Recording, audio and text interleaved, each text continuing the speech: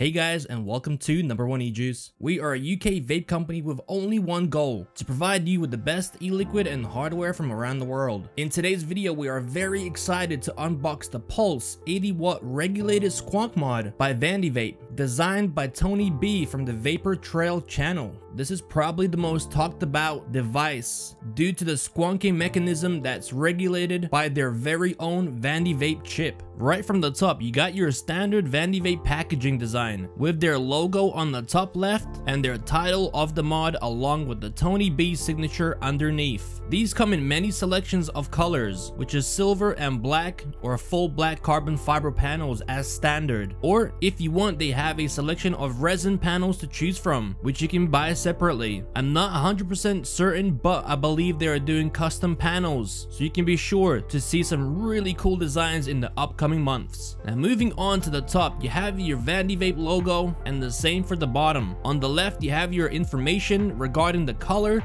batch, and e-cig number along with the serial number and the scratch authenticity code, which you can submit to vandyvape.com and simply input the code to find out if your product is genuine. One more logo on the right side of the box, and on the back you have all the product key highlights, which is temperature control, custom curve mode, and supports 18650 or 2700 batteries, an 8mm easy grip Squonk bottle, and of course the ability to go up to 80 watts with variable wattage control. You have all your nicotine warning labels across both front and back, and without any further ado, let's get inside. Now sliding the top cover off, you have your very simplistic product placement, which is clean and simple, just the way we like it. We will get back to the mod in just a bit, but for now let's see what's left in the box. You have your USB cable for firmware upgrades only. Please remember to only charge your batteries using a USB cable for emergencies only. It's never recommended to do this, so please, if possible, grab yourself an external dedicated battery charger. Trust me, this will save you in the long run. Now behind the plastic layer, you have your quality control certification, meaning it has passed every necessary check and it is at its higher standard before leaving the manufacturer. You then have your warranty card, so check this out to see how you are covered. And finally, you have your user manual, which we always recommend to have a read and get familiar with the product you're using. And now to the main attraction. The mod itself is very light. Even with a single 18650 or a 2700 battery, it's still very compact and light for a regulated Squonk mod. Once you put your atomizer and fill up your e-liquid, the weight will add up, but overall it's still very light compared to most. On the side, you can see the carbon fiber panel, which sits nice and tight across all edges, which is the same for the back. On the front, you have your nice size and clicky firing button, your 0.91 inch OLED screen, your plus and minus adjustment keys along with the micro USB port. Here you have your Vandy Vape logo engraved, and on the bottom you have your ventilation holes. I believe they serve to ventilate the USB port for people who decide to charge this using the USB port, and overall cool the entire logic board that's inside. This makes sense as the battery ventilation from the squonking bottle cover is more than enough for the heat to escape from the battery. Now on the top you have your 510 threads along with the gold plated Squonk pin. You could easily fit a 26mm atomizer without any overhang. Now taking the cover off, it's held together by two magnets, and not only that, because the cover is such a tight fit, it makes it very secure, so you can rest assured this will not pop out in your pockets or bags when traveling. Inside you can clearly see the positive down and negative up icons for correct battery placement. You then have your 18650 to 2700 silicone adapter, followed by an 8mm Squonk bottle, which is super squishy and the quality overall is outstanding. Unscrewing the top cap, you can remove the nozzle line and very easily fill it with your preferred e-liquid efficiently. Now on the housing, you have the Pulse Vandy chip engraved along with the Pulse diagram, which I love the fact that they kept this from the original Pulse mechanical squonker. So let's throw in the battery and get this started up. I'm using the 18650 battery adapter, and once inserted, you are greeted by a pulsing beat diagram followed by the logo and onto the main screen. On the screen you have P for power, followed by your wattage, ohms reader, and voltage meter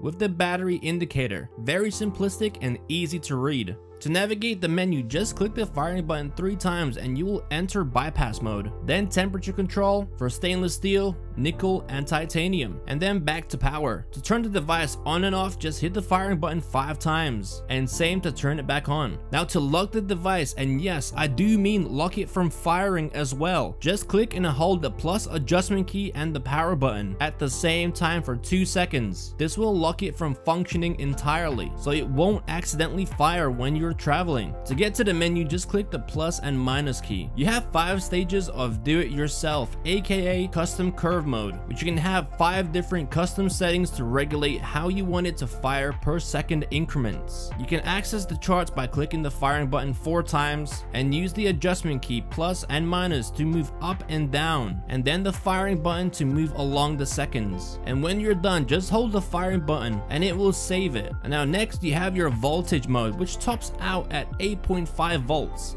and as low as 0.5 volts. You then have your Vandy Vape chip ID number, and finally the firmware version. Now this mod is capable of 80 watts and can go as low as 5 watts. To flip the screen, just hold the power button and the minus adjustment key at the same time, and same to flip it back. Let's put an RDA on top with a 0.17 build, because the cool thing about this Vandy Vape chip is it detects the best wattage for you to vape at, just from the coils you use. I usually vape this between 50 and 60 watts, so this is pretty damn accurate. I mean, it really does work beautifully, and I'm very impressed by their first Vandy Vape chip. Well done to you guys. Now the overall dimensions of this mod is 82mm in height, 56mm in length, and 27mm in width. And guys, that brings us to the end of the video. Hope you enjoyed it and found it informative. If you like it, please hit that like button as it really helps us out. If you are new here, hit that subscribe button if you want to see more of our content. Comment if you have any questions or concerns. We are always here to help. And as always, hope you guys have an awesome day. This was No.1 Ejuice.